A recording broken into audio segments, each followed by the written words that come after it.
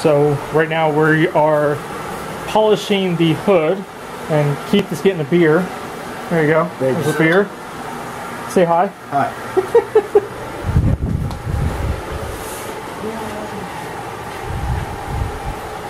I had it sanded down to about 1200 grit, and now we're polishing it down so I can start making a mold for it. Quick.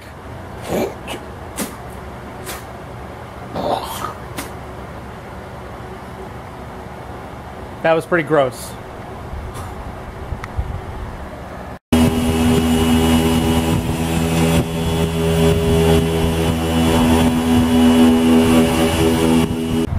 Keith got done polishing the hood.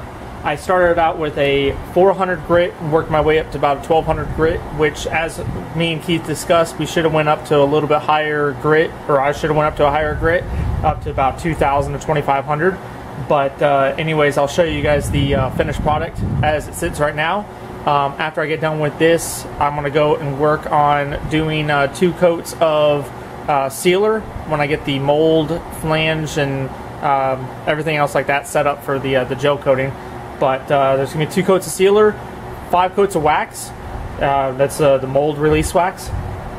But on this particular hood, when I got it, there was already hood pins put in place, which had 2 big massive holes and 8 smaller holes that I had to fill in with Bondo glass and Bondo. And I wet sanded all that and filled that in, and there was also a small dent on the right hand side, which I'm about to show you guys right now. But so far that's what it looks like, and that's right where I filled in that and the small dent over there, and this is what it looks like now.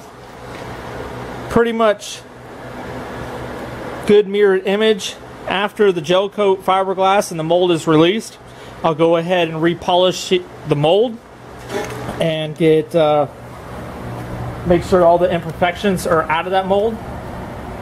Hopefully the hood's gonna be right around about 4 to maybe in the heavy side of 5 pounds.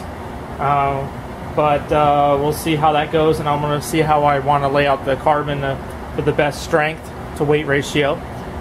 But look up Keith and the Edge Detailing on Facebook, and yes, I will have the link in the description, so you can hit him on up if you're in the Sarasota, Bradenton area. He came over to my house and did the hood and took care of that stuff. But yeah.